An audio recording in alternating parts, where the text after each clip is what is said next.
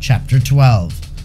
The Prayer of our Lord in the Garden and its Mysteries, what His Most Blessed Mother knew of it. 493. By the wonderful mysteries which our Savior Jesus had celebrated in the cenacle, the reign which, according to His inscrutable decree, His eternal Father had consigned to Him was well established, and the Thursday night of His Last Supper having already advanced some hours, He chose to go forth to the dreadful battle of His suffering and death by which the redemption was to be accomplished. The Lord then rose to depart from the hall of the miraculous feast, and also Most Holy Mary left her retreat in order to meet Him on the way. At this face-to-face meeting of the Prince of Eternity and of the Queen, a sword of sorrow pierced the heart of son and mother, inflicting a pang of grief beyond all human and angelic thought. The sorrowful mother threw herself at the feet of Jesus, adoring Him as her true God and Redeemer. The Lord, looking upon her with a majesty divine, and at the same time with the overflowing love of a Son, spoke to her only these words: "My mother, I shall be with thee in tribulation. Let us accomplish the will of the Eternal Father in the salvation of men." The great Queen offered herself as a sacrifice with her whole heart and asked His blessing. Having received this, she returned to her retirement, where, by a special favor of the Lord, she was enabled to see all that passed in connection with her divine Son. Thus, she was enabled to accompany Him and cooperate with Him in His activity, as far as devolved upon her. The owner of the house, who was present at this meeting, moved by a divine impulse, offered his house and all that is contained to the Mistress of Heaven, asking her to make use of all that was his during her stay in Jerusalem, and the Queen accepted his offer with humble thanks. The 1,000 angels of her guard and forms visible to her, together with some of the pious women of her company, remained with the Lady. 494. Our Redeemer and Master left the house of the cenacle with all the men who had been present at the celebration of the mysterious supper, and soon many of them dispersed in the different streets in order to attend to their own affairs. Followed by His 12 apostles, the Lord directed His steps toward Mount Olivet, outside and close to the eastern walls of Jerusalem. Judas, alert in his treacherous solicitude for the betrayal of his divine Master, conjectured that Jesus intended to pass the night in prayer, as was his custom. This appeared to him a most opportune occasion for delivering his Master into the hands of his confederates, the scribes and the Pharisees. Having taken this dire resolve, he lagged behind and permitted the Master and his apostles to proceed.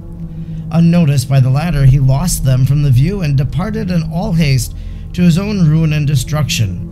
Within him was the turmoil of sudden fear and anxiety, interior witness of the wicked deed he was about to commit. Driven on in the stormy hurricane of thoughts raised by his bad conscience, he arrived breathless at the house of the high priests.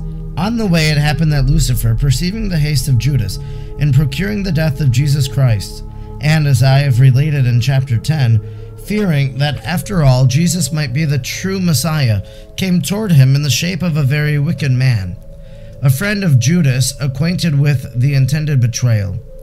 In this shape, Lucifer could speak to Judas without being recognized. He tried to persuade him that this project of selling his Master did at first seem advisable on account of the wicked deeds attributed to Jesus, but that having more maturely considered the matter, he did not now deem it advisable to deliver him over to the priests and the Pharisees, for Jesus was not so bad as Judas might imagine, nor did he deserve death, and besides, he might free himself by some miracles and involve his betrayer into greater difficulties. 495. Thus Lucifer, seized by new fear, sought to counteract the suggestions with which he had previously filled the heart of the perfidious disciple against his author. He hoped to confuse his victim, but his new villainy was in vain, for Judas, having voluntarily lost his faith and not being troubled by any such strong suspicions as Lucifer, preferred to take his Master's life rather than to encounter the wrath of the Pharisees for permitting him to live unmolested. Filled with this fear and his abominable avarice, he took no account of the counsel of Lucifer, although he had no suspicion of his not being his friend, whose shape the devil had assumed. Being stripped of grace, he neither desired nor could be persuaded by anyone to turn back in his malice. The priests, having heard that the author of life was in Jerusalem, had gathered to consult about the promised betrayal. Judas entered and told him that he had left his master with the other disciple on their way to Mount Olivet, that this seemed to be the most favorable occasion for his arrest, since on this night they had already made sufficient preparation and taken enough precaution to prevent his escaping their hands by his artifices and cunning tricks. The sacrilegious priests were much rejoiced, and began to busy themselves to procure an armed force for the arrest of the most innocent lamb. 496. In the meanwhile, our divine Lord with the 11 apostles was engaged in the work of our salvation, and the salvation of those who are scheming as death. Unheard of and wonderful contest between the deepest malice of man and the unmeasurable goodness and charity of God. If this stupendous struggle between good and evil began with the first man, it certainly reached its highest point in the death of the repairer. For then good and evil stood face to face and exerted their highest powers. Human malice in taking away the life and honor of the Creator and Redeemer, and his immense charity freely sacrificing both for men. According to our way of reasoning, it was, as it were, necessary that the most holy soul of Christ, yea, that even his divinity, should revert to his blessed mother, in order that he might find some object in creation in which his love should be recompensed, and some excuse for disregarding the dictates of his justice. For in this creature alone could he expect to see his passion and death bring forth full fruit. In her immeasurable holiness did his justice find some compensation for human malice, and in the humility and constant charity of this great lady could be deposited the treasures of his merits, so that afterwards, as the new phoenix from the rekindled ashes, his church might arise from his sacrifice. The consolation which the humanity of Christ drew from the certainty of his blessed mother's holiness gave him strength, and as it were new courage to conquer the malice of mortals, and he counted himself well recompensed for suffering such atrocious pains by the fact that to mankind belonged all his most beloved mother. 497. All that happened the great lady observed from her retreat. She perceived the sinister thoughts of the obstinate Judas, how he separated himself from the rest of the apostles, how Lucifer spoke to him in the shape of his acquaintance, and all the rest that passed when he reached the priests and helped them to arrange with so much haste the capture of the Lord. The sorrow which then penetrated the chaste heart of the Virgin Mother, the acts of virtue which she elicited at the sight of such wickedness, and what else she then did, cannot be properly explained by us. We can only say that in all she acted with the plenitude of wisdom and holiness, and with the approbation of the Most Holy Trinity. She pitied Judas and wept over the loss of that perfidious disciple. She sought to make recompense for his malice by adoring, confessing, praising, and loving the Lord, whom he delivered by such fiendish and insulting treachery. She offered herself with eagerness to die in her son's stead if necessary. She prayed for those who were plotting the capture and death of her divine Lamb, for she regarded them as prizes to be estimated according to the infinite value of his precious lifeblood, for which the most prudent lady foresaw they would be bought. 498. Our Savior pursued his way across the torrent of the Kedron to Mount Olivet and entered the Garden of Gethsemane. Then he said to all the apostles, "Wait for me and seat yourselves here while I go a short distance from here to pray. Do you also pray, in order that you may not enter into temptation." The Divine Master gave them this advice in order that they might be firm in the temptations of which he had spoken to them at the supper, that all of them should be scandalized on account of what they should see him suffer that night, that Satan would assail them to sift and stir them up by his false suggestions, for the pastor, as prophesied, was to be ill-treated and wounded, and the sheep were to be dispersed. Then the Master of Life, leaving the band of 8 apostles at the place, and taking with him St. Peter, St. John, and St. James, referred to another place where they could neither be seen nor heard by the rest. Mark 14:33. Being with the 3 apostles, he raised his eyes up to the Eternal Father, confessing and praising him as was his custom, which interiorly he prayed in fulfillment of the prophecy of Zechariah, permitting death to approach the most innocent of men, and commanding the sword of divine justice to be unsheathed over the shepherd and descend upon the God-man with all its deathly force. In this prayer, Christ our Lord offered himself anew to the eternal Father in satisfaction of his justice for the rescue of the human race, and he gave consent that all the torments of his passion and death be let loose over that part of the human being which was capable of suffering.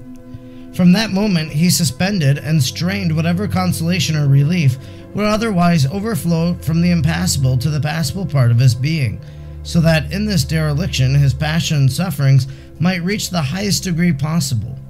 The Eternal Father granted these petitions and approved this total sacrifice of the sacred humanity. 499. The prayer was, as it were, the floodgate, through which the rivers of his sufferings were to find entrance, like the resistless onslaught of the ocean, as was foretold by David, Psalm 68:2. And immediately he began to be sorrowful and feel the anguish of his soul, and therefore said to the apostles, "My soul is sorrowful unto death." As these words and the sorrow of Christ our Lord contain such great mysteries for our instruction, I will say something of what has been shown me, and as far as I can understand concerning them. The Lord permitted this sorrow to reach the highest degree, both naturally and miraculously possible, in his sacred humanity. This sorrow penetrated not only all the lower faculties of his human life, insofar as his natural appetites were concerned, but also all the highest faculties of his body and soul, by which he perceived the inscrutable judgments and decrees of the divine justice, and the reprobation of so many, for whom he was to die. This was indeed by far the greater source of his sorrow, as we shall see farther on. He did not say that he was sorrowful on account of his death, but unto death, for the sorrow naturally arising from the repugnance to the death he was about to undergo was a minor fear.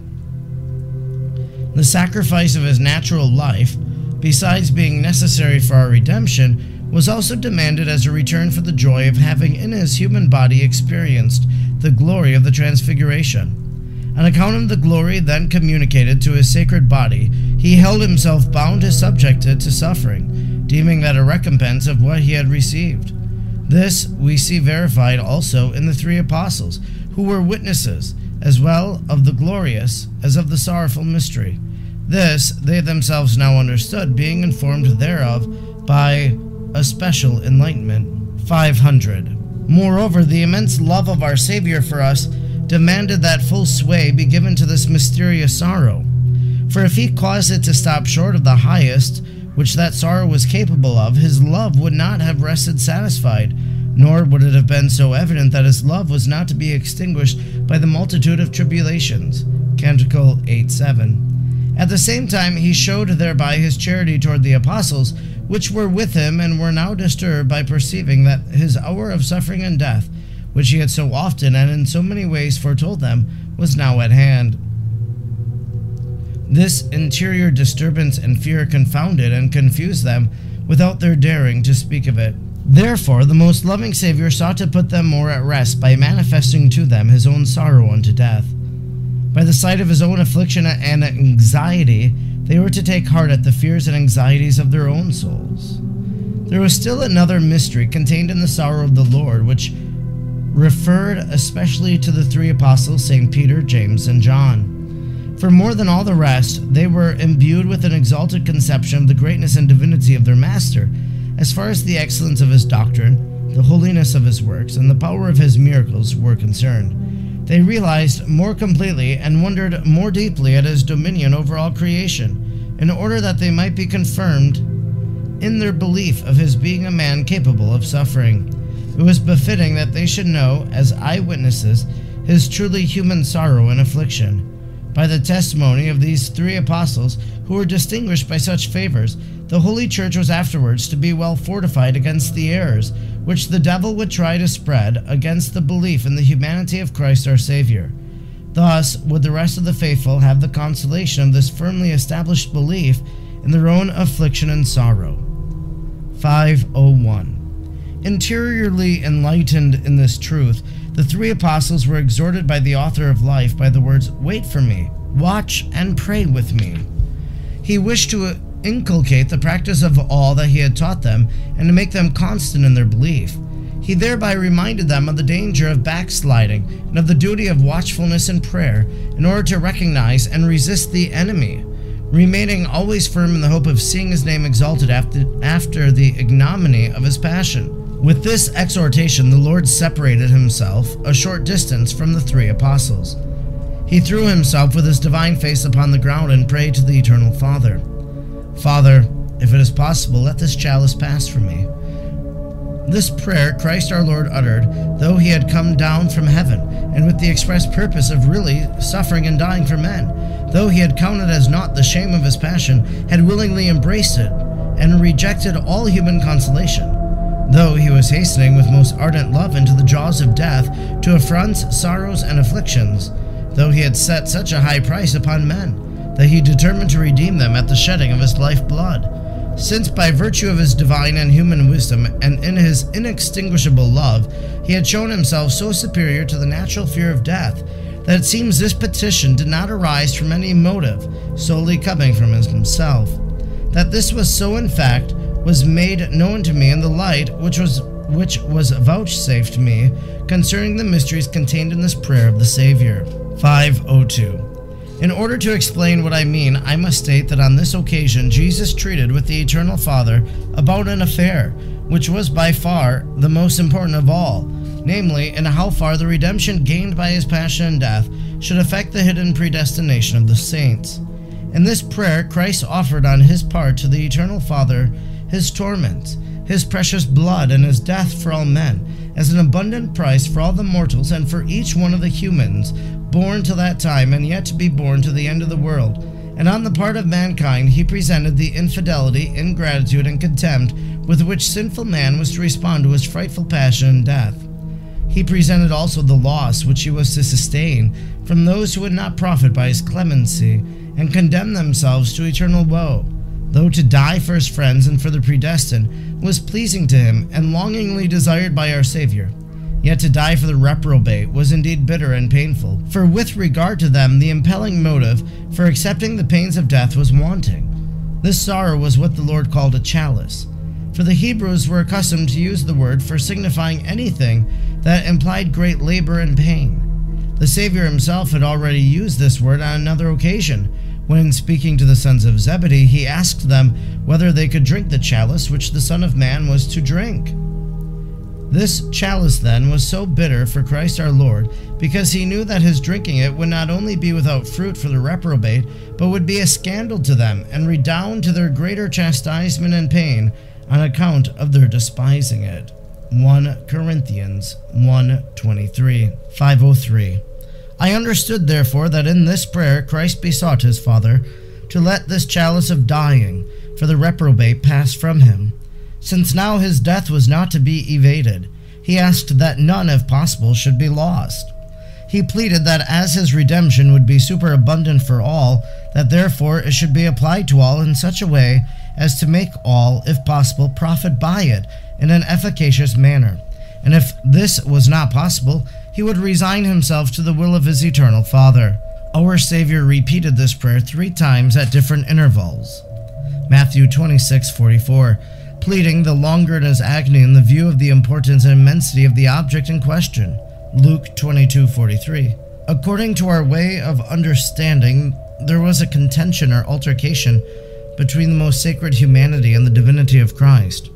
For this humanity and its intense love for men, who were of his own nature, desired that all should attain eternal salvation through his passion, while his divinity, in its secret and high judgments, had fixed the number of the predestined, and in its divine equity could not concede its blessings to those who so much despised them, and who of their own free will made themselves unworthy of eternal life, by repelling the kind intentions of him who procured and offered it to them. From this conflict arose the agony of Christ, in which he prayed so long, and in which he appealed so earnestly to the power and the majesty of his omnipotent and eternal Father. 504. This agony of Christ our Savior grew in proportion to the greatness of his charity and the certainty of his knowledge, that men would persist in neglecting to profit by his passion and death. Luke 22:44.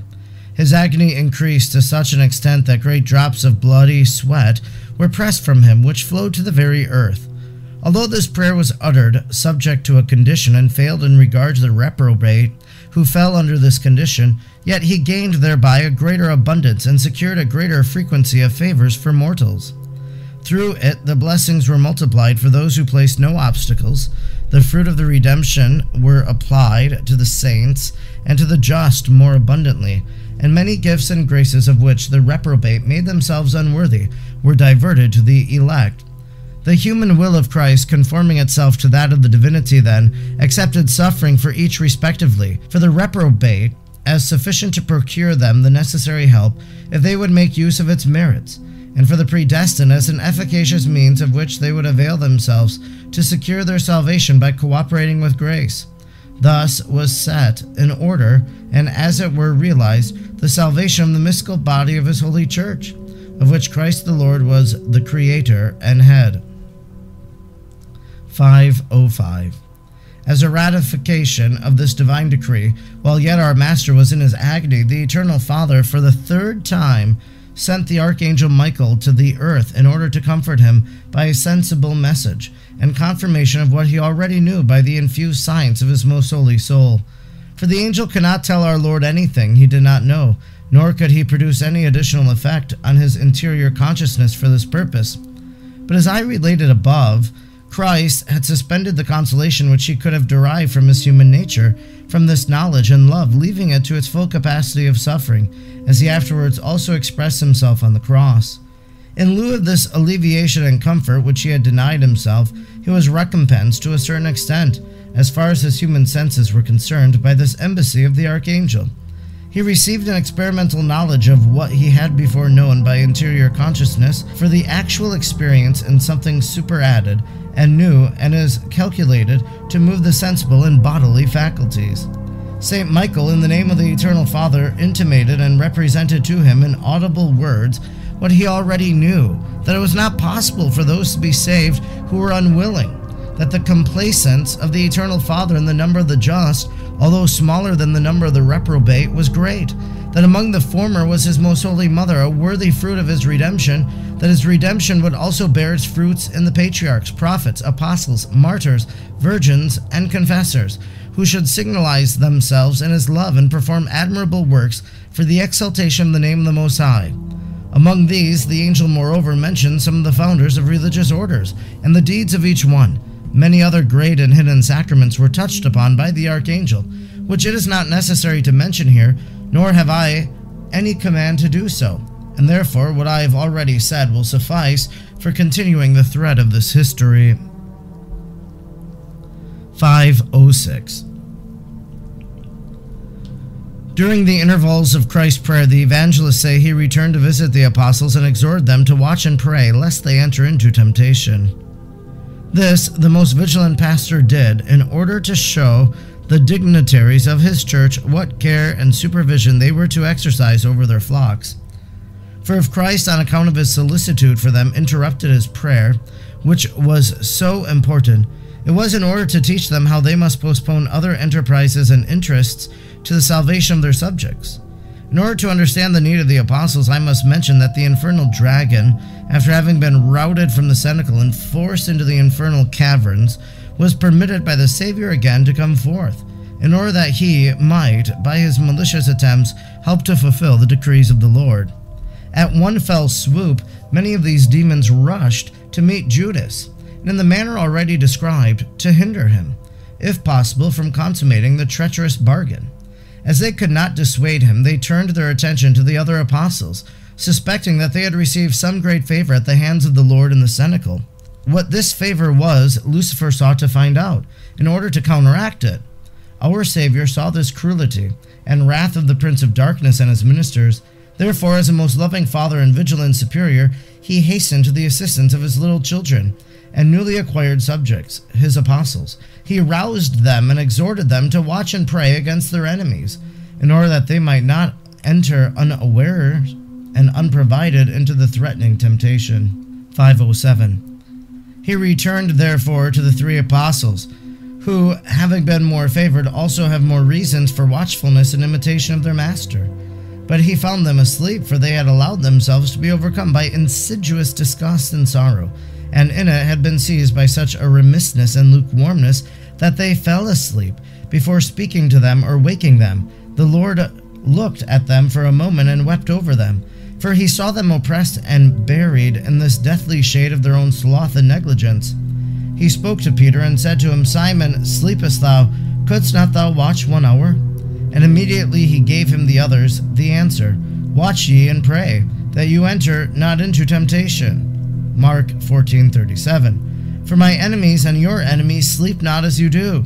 That he reprehended Peter especially, and was not only because he was placed as head of the rest, and not only because he had most loudly protested that he would not deny him, and was ready to die for him, though all the others should be scandalized in him and leave him, but also because Peter, having from his whole heart made freely these protests, deserved to be corrected and admonished before all the rest.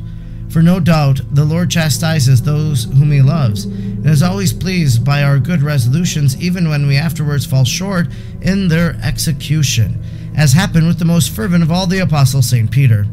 When the Lord came the third time and woke up all the 12, Judas was already approaching, in order to deliver him into the hands of his enemies, as I shall relate in the next chapter. 508. Let us now return to the cenacle, where the Queen of Heaven had retired with the holy women of her company. From her retreat by divine enlightenment, she saw most clearly all the mysteries and doings of her most holy Son in the garden. At the moment when the Savior separated himself with the 3 apostles, Peter, John, and James, the heavenly Queen separated herself from the other women, and went into another room. Upon leaving them, she exhorted them to pray and watch, lest they enter into temptations. But she took with her the 3 Marys, treating Mary Magdalene as the superior of the rest. Secluding herself with these 3 as her most intimate companions, she begged the Eternal Father to suspend in her all human alleviation and comfort, both in the sensitive and in the spiritual part of her being, so that nothing might hinder her from suffering to the highest degree in union with her divine Son.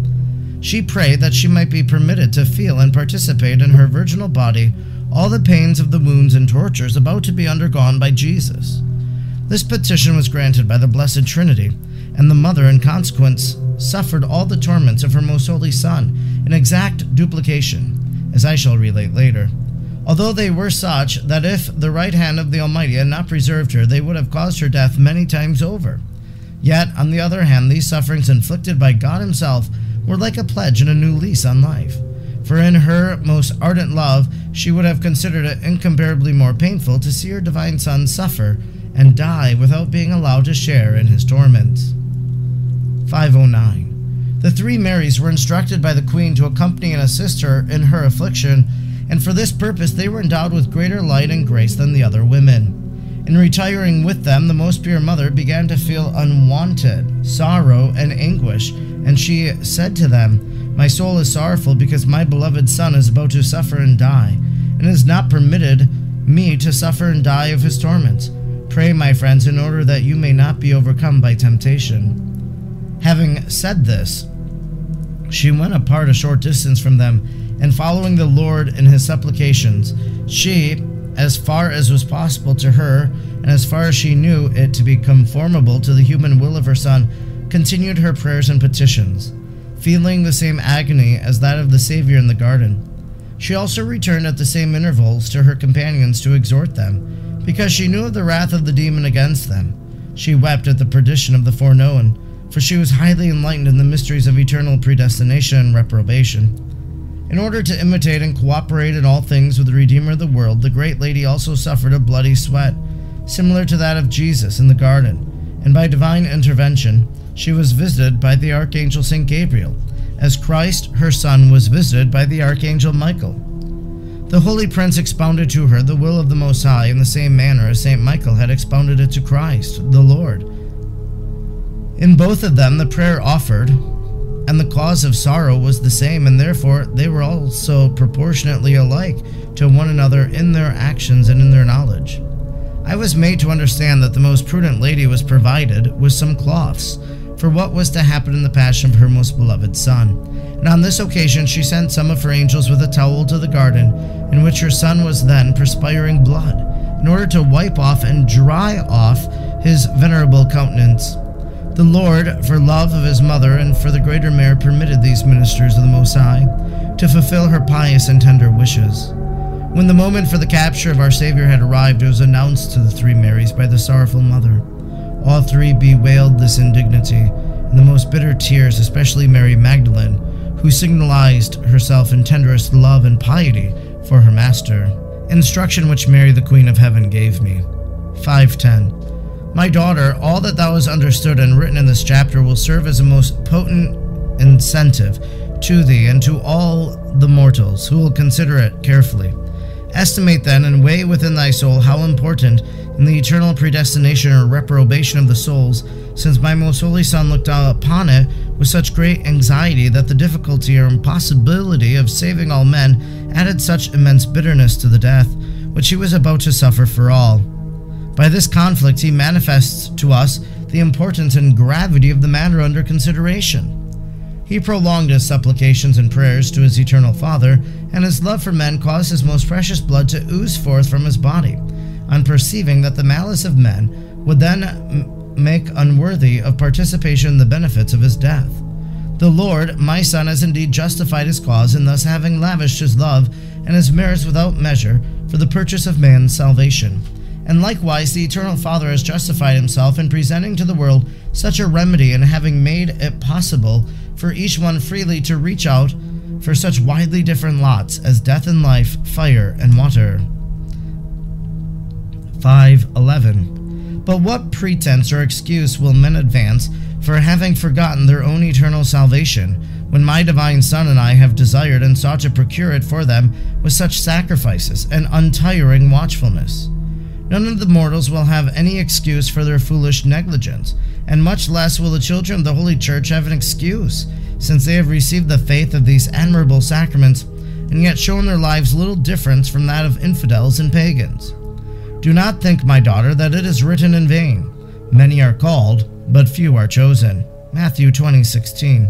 Fear this sentence, and renew in thy heart the care and zeal for thy salvation, conformable to the sense of obligation arising from the knowledge of such high mysteries. Even if it were not a question of eternal salvation for thee, thou shouldst correspond to the loving kindness with which I manifest to thee such great and divine secrets. Then I shall call thee my daughter, and a spouse of my Lord should cause thee to pay no attention to any visible thing, and embrace only love and suffering for his sake.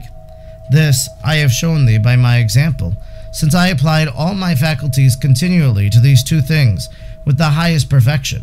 In order that thou mayest attain this, I wish that thy prayer be without intermission, and that thou watch 1 hour with me, that is, during the whole of thy life, for compared with eternity, life is less than 1 hour, yea, less than 1 moment. With such sentiments, I wish that thou follow up the mysteries of the Passion, writing them, feeling them, and imprinting them upon thy heart. Chapter 13. Our Savior is delivered into the hands of his enemies by the treason of Judas, and is taken prisoner. The behavior of the Most Holy Mary on this occasion, some of the mysteries of this event. 5:12. While our Savior occupied himself in praying to his Father for the spiritual salvation of the human race, the perfidious disciple Judas sought to hasten the delivery of Christ into the hands of the priests and the Pharisees.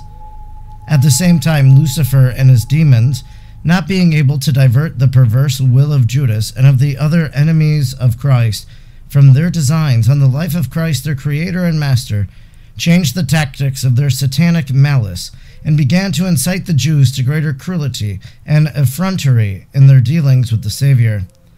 As I have already said several times, the devil was filled with great suspicions lest this most extraordinary man be the Messiah and the true God. He now resolved to ascertain whether his misgivings were well-founded or not by instigating the Jews and their ministers to the most atrocious injuries against the Savior. He imparted to them his own dreadful envy and pride, and thus literally fulfilled the prophecy of Solomon, Wisdom 2:7. For it seemed to the demon that if Christ was not God and only a man, he certainly must weaken and be conquered in the persecutions and torments. If, on the other hand, he was God, he would manifest it by freeing himself and performing new miracles. 5:13. Similar motives urged on the priests and Pharisees. At the instigation of Judas, they hastily gathered together a large band of people, composed of pagan soldiers, a tribune, and many Jews.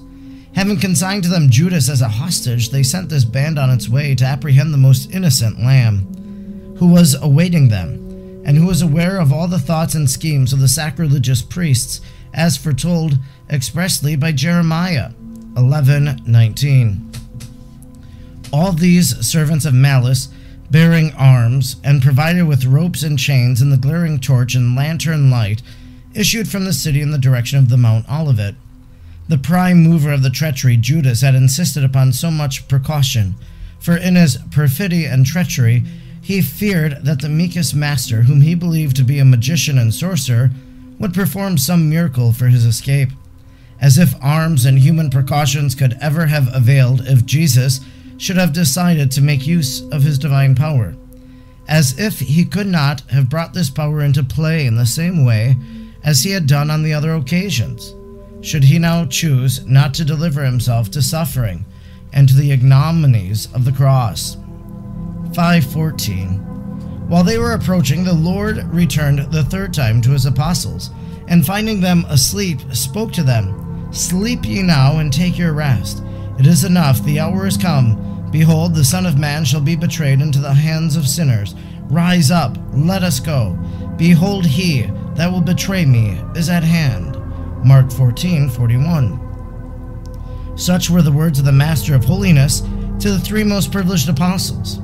He was unwilling to reprehend them more severely than in this most meek and loving manner. Being oppressed, they did not know what to answer their Lord, as Scripture says, Mark 14:40.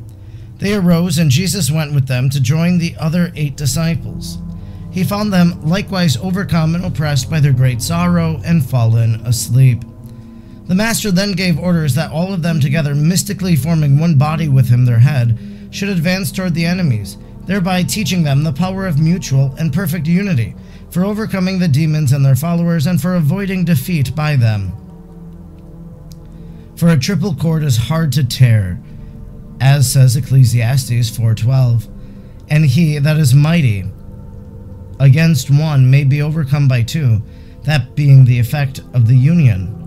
The Lord again exhorted all the apostles and forewarned them of what was to happen. Already and confused, noise of the advancing band of soldiers and their helpmates began to be heard. Our Savior then proceeded to meet them on the way, and with incomparable love, magnanimous courage, and tender piety prayed interiorly, "O sufferings, longingly desired from the inmost soul, ye pains, wounds, affronts, labors, afflictions, and ignominious death, come, come, come quickly, for the fire of love, which burns for the salvation of men, is anxious to see you meet the innocent one of all creatures. Well do I know your value. I have sought, desired, and solicited you, and I meet you joyously of my own free will. I have purchased you by my anxiety in searching for you, and I esteem you for your merits. I desire to remedy and enhance your value and raise you to highest dignity. Let death come in order, that by my accepting it without having deserved it, I may triumph over it and gain life for those who have been punished by death for their sins. I give permission to my friends to forsake me, for I alone desire and am able to enter into this battle and gain for them triumph and victory." Isaiah 53:3. 5:15. During these words and prayers of the author of life, Judas advanced in order to give the signal upon which he had agreed with his companions, namely, the customary but now feigned kiss of peace, by which they were to distinguish Jesus as the one whom they should single out from the rest and immediately seize. These precautions the unhappy disciple had taken, not only out of avarice for the money and hatred against his master, but also on account of the fear with which he was filled, for he dreaded the inevitable necessity of meeting him and encountering him in the future if Christ was not put to death on this occasion. Such a confusion he feared more than the death of his soul or the death of his divine master, and in order to forestall it, he hastened to complete his treachery and desired to see the author of life die at the hands of his enemies. The traitor then ran up to the meekest Lord, and as a consummate hypocrite, hiding his hatred, he imprisoned on his countenance the kiss of peace, saying, God save thee, Master. By this so treacherous act, the perdition of Judas was matured, and God was justified in withholding his grace and help. On the part of the unfaithful disciple, malice and temerity reached their highest degree. For interiorly denying or disbelieving the uncreated and created wisdom by which Christ must know of his treason, and ignoring his power to destroy him, he sought to hide his malice under the cloak of the friendship of a true disciple. And all this for the purpose of delivering over to such a frightful and cruel death his Creator and Master, to whom he was bound by so many obligations. In this one act of treason he committed so many and such formidable sins that it is impossible to fathom their immensity, for he was treacherous, murderous, sacrilegious, ungrateful, inhuman, disobedient, false, lying, impious, and unequaled in hypocrisy. And all this was included in one and the same crime, perpetrated against the person of God made man. 5:16. On the part of the Lord shone forth his ineffable mercy and equity, since those words of David were fulfilled in an eminent manner. With them they hated peace. I was peaceable. When I spoke to them, they fought against me without cause. Psalm 119:7. So completely did the Lord fulfill this prophecy that when in answer to the kiss of Judas he said, Friend, whereto art thou come? He sent into the heart of the traitorous disciple a new and most clear light, by which Judas saw the atrocious malice of his treason, the punishment to follow, if he should not make it good by true penitence and merciful pardon still to be obtained from the divine clemency. What Judas clearly read in those few words of Christ was, Friend, take heed, lest thou cause thy perdition and abuse my meekness by this treason. If thou seek my friendship, I will not refuse it to thee on account of this deed, as soon as thou art sorry for thy sin. Consider well thy temerity in delivering me by false friendship, and under cover of a false peace and a kiss of reverence and love. Remember the benefits thou hast received by my charity, and that I am the son of the Virgin, by whom thou hast been so often favored, and rejoiced with motherly advice and counsel during thy apostolate. Even if it were only for her sake, thou shouldst not commit such a treason as to sell and deliver her son. In no wise does her loving meekness deserve such an outrageous wrong, for she has never been unkind to thee. But although thou hast now committed this wrong, do not despise her intercession, for she alone will be powerful with me, and for her sake I offer thee pardon and life, since she has many times besought me to do so. I assure thee that we love thee, for thou art yet in life, where there is hope, and where we will not deny thee our friendship, if thou seek it. But if thou refuse it, thou wilt merit our abhorrence, and eternal chastisement and pain. The seed of the divine words took no root in the heart of the unhappy reprobate. It was harder than adamant, and more inhuman than that of a wild beast. Resisting the divine clemency, he finally fell into despair, as I shall relate in the next chapter. 5:17. The signal of the kiss, having been given by Judas, the Lord, with his disciples and soldiers, who had come to capture him, came face to face, forming two squadrons, the most opposed and hostile that ever the world saw. For on the one side with Christ our Lord, true God and man, as the captain of all the just, supported by his 11 apostles, the chieftains, and the champions of his church, with innumerable hosts of angelic spirits, full of adoring wonder at this spectacle. On the other side were Judas, the originator of the treason, filled with hypocrisy and hatred, and many Jews and Gentiles bent on venting their malice with the greatest cruelty. Surrounding these were Lucifer and a multitude of demons, inciting and assisting Judas and his helpers, boldly to lay their sacrilegious hands upon their Creator. With unfathomable love for suffering and great force and authority, the Lord then spoke to the soldiers, saying, Whom seek ye? John 18:4-5. They answered, Jesus of Nazareth. John said to them, I am he. By this inestimably precious and blessed words, Christ declared himself as our Redeemer and Savior. For only by his offering himself freely to redeem us by his passion and death could our hope of eternal life ever rest on firm foundation. 5:18. His enemies could not understand or fathom the true meaning of these words. I am he. but his most blessed mother and the angels understood them, as did also to a great extent the apostles. It was as if he said, I am who am, Exodus 3:14, as I have said to my prophet Moses, for I am of myself, and all creatures having their being and existence from me.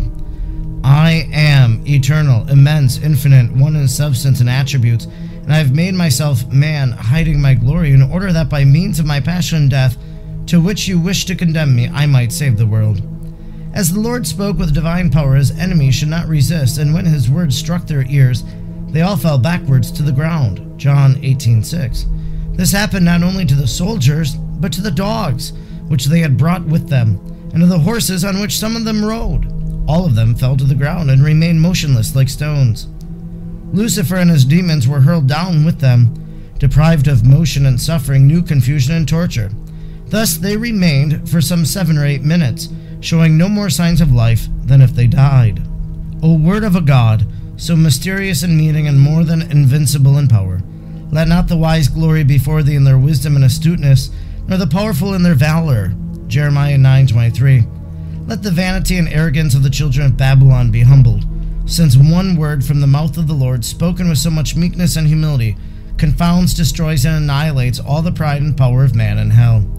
Let us, children of the church, also learn that the victories of Christ are gained by confessing the truth, by giving place unto wrath, Romans 12:19, by showing meekness and humility of heart, Matthew 11:29, by overcoming and being overcome with dove-like simplicity, by the peacefulness and resignment of sheep free from resistance of furious and ravenous wolves, 5:19.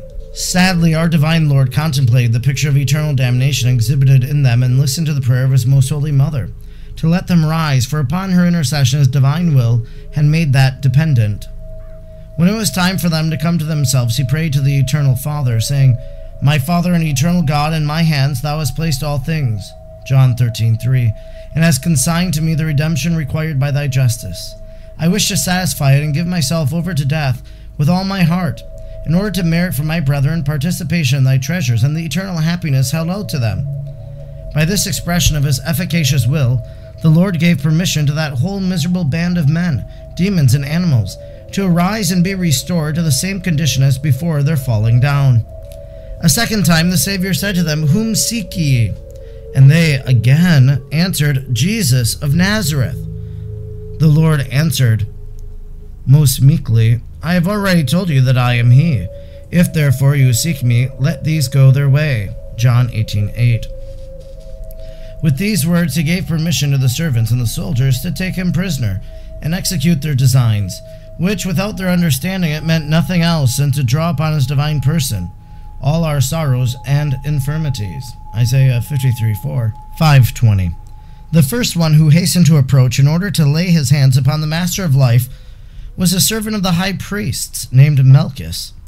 In spite of the fear and consternation of all the apostles, St. Peter, more than all the rest, was roused with zeal for the defense and the honor and life of the divine master.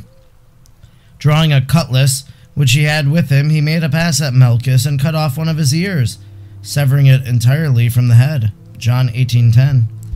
The stroke would have resulted in a much more serious wound if the divine providence of the master of patience and meekness had not diverted it. The Lord would not permit that any other death than his own should occur at his capture. His wounds, his blood, and suffering alone should rescue to eternal life the human race, as many of it as are willing. Nor was it his will, or according to his teaching, that his person be defended by the use of arms, and he did not wish to leave such an example in his church as one to be principally imitated for her defense. In order to confirm this doctrine, which he had always inculcated, he picked up the severed ear and restored it to its place, perfectly healing the wound and making Malchus more sound and whole than he ever was before. But he first turned to St. Peter and reprehended him, saying, Put thy sword into the scabbard, for all that shall take it to kill with it shall perish. Dost thou not wish that I drink the chalice which my Father hath given me? Thinkest thou that I cannot ask my Father, and he will give me presently many legions of angels for my defense? But how then shall the Scriptures and the prophets be fulfilled? John 18:11, Matthew 26:53. 5:21. Thus, St. Peter, the head of the church, by this loving exhortation, had been taught and enlightened that his arms for the establishment and defense of the Church were to be spiritual, and that the law of the gospel does not inculcate battles and conquests with material weapons, but conquests of humility, patience, meekness, and perfect charity, which overcome the demon, the world, and the flesh, that divine virtue would triumph over its enemies and over the power and intrigues of this world, that arms for attack and defense were not for the followers of Christ our Savior, but for the princes of the earth, to safeguard their earthly possessions, while the sword of the Church was to be spiritual, reaching rather the soul than the body. Then Christ our Lord, turning toward his enemies and the servants of the Jews, spoke to them with great majesty and grandeur. You are come, as it were, to a robber with swords and clubs to apprehend me. I sat daily with you, teaching in the temple, and you laid not hands on me. But this is your hour and the power of darkness. All the words of our Savior contain the profoundest mysteries, and it is impossible to comprehend them all or explain them, especially those which he spoke at his passion and death. 5:22. Well might those ministers have been softened and made ashamed of their wickedness by the reprehension of the divine Master, but they were far from it, because they were of the accursed and sterile earth, drained of the dew of virtue and human kindness. Nevertheless, the author of life wished to admonish them of the truth to that extent. Thereby their malice would be so much the more inexcusable, and this sin and all the others committed in the very presence of the highest holiness and justice would have its due correction, and they themselves a powerful help for conversion, if they should desire it. Moreover, it would thereby become evident that he knew all that was to happen, that he delivered himself into their hands and over to this death of his own free will. For these and for many other sublime reasons, the Lord spoke the above words, penetrating their inmost mind. For he knew and fully understand the cause of their malice, hatred, and envy, namely, because he had publicly reprehended the vices of the priests and Pharisees, because he had taught the truth in the way of life to the people, because he had, by his example and his miracles, captured the goodwill of the humble and the pious, and brought many sinners to his friendship and grace. He reminded them that one who had power to bring about all these results in public, and who could not be apprehended in the temple or in the city in which he taught, could certainly not be captured in the open field without his consent. He clearly made them sensible that the reason of their failing to do so before was because he himself had not given his permission to men or demons until the hour chosen by himself. In order to signify to them that the hour of his being captured, ill-treated, and afflicted had come, he said, "This is your hour and the power of darkness," as if he had said to them, "Until now it was necessary for me to be with you as your master for your instruction. Therefore I did not permit you to take my life, but I desire to consummate by my death the work of the redemption consigned to me by my eternal Father, and therefore I now permit you to take me prisoner and to execute your will upon my person." Thereupon they fell upon the most meek lamb like fierce tigers, binding him securely with ropes and chains, in order thus to lead him to the house of the high priest, as I shall presently relate. 5:23. The most pure mother of Christ our Lord was most attentive to all that passed in his capture, and by means of his clear visions saw it more clearly than if she had been present in person. For by means of her supernatural visions she penetrated into all the mysteries of his words and actions. When she beheld the band of soldiers and servants issuing from the house of the high priest, the prudent lady foresaw the irreverence and insults with which they would treat their Creator and Redeemer, and in order to do what was within her power, she invited the holy angels and many others in union with her to render adoration and praise to the Lord of creation, as an offset to the injuries and affronts he would sustain at the hands of those ministers of darkness. The same request she made to the holy women who were praying with her. She told them that her most holy Son had now given permission to his enemies to take him prisoner and ill-treat him, and that they were about to make use of this permission in a most impious and cruel manner. Assisted by the holy angels and the pious women, The faithful queen engaged in interior and exterior acts of devoted faith and love, confessing, adoring, praising, and magnifying the infinite deity and the most holy humanity of her Creator and Lord. The holy women imitated her in the genuflections and prostrations, and the angelic princes responded to the canticles, with which she magnified, celebrated, and glorified the divinity and humanity of Christ. In the measure in which the children of malice increased their irreverence and injuries, she sought to compensate them by her praise and veneration. Thus, she continued to placate the divine justice, lest it should be roused against his persecutors and destroy them, for only Most Holy Mary was capable of staying the punishment of such great offenses. 524. And the great lady not only placated the just judge, but even obtained favors and blessings from the divine clemency for the very persons who irritated him, and thus secured a return of good for those who were heaping wrongs upon Christ the Lord for his doctrine and benefits. This mercy attained its highest point in the disloyal and obstinate Judas, for the tender mother, seeing him deliver Jesus by the kiss of a feigned friendship, and is considering how shortly before his mouth had contained the sacramental body of the Lord, with whose sacred countenance so soon after those same foul lips were permitted to come in contact, was transfixed with sorrow and entranced by charity. She asked the Lord to grant new graces, whereby this man, who had enjoyed the privilege of touching the face whereupon angels desire to look, might, if he chose to use them, save himself from perdition. In response to this prayer of the Most Holy Mary, her Son and Lord granted Judas powerful graces in the very consummation of his treacherous delivery. If the unfortunate man had given heed and had commenced to respond to them, the Mother of Mercy would have obtained for him many others, and at last also pardon for his sin. She has done so with many other great sinners, who were willing to give that glory to her, and thus obtain eternal glory for themselves. But Judas failed to realize this, and thus lost all chance of salvation, as I shall relate in the next chapter. 525. Likewise, when the great lady saw all the servants and the soldiers who had come to take him fall to the ground at his divine word, she, in company with the angels, broke out in a song of praise of his infinite power and of the virtue of his humanity, which thereby renewed the victory of the Most High over Pharaoh and his troops in the Red Sea. Exodus 15:4. She exalted the Lord of hosts because he was about to deliver himself in an admirable manner to suffering and death, in order to save the human race from the captivity of Lucifer. Then she besought the Lord to permit all these dumbfounded and vanquished enemies to regain their senses and to arise. She was moved to the petition by her most generous kindness and deep compassion for these men, created by the Lord according to his own image and likeness.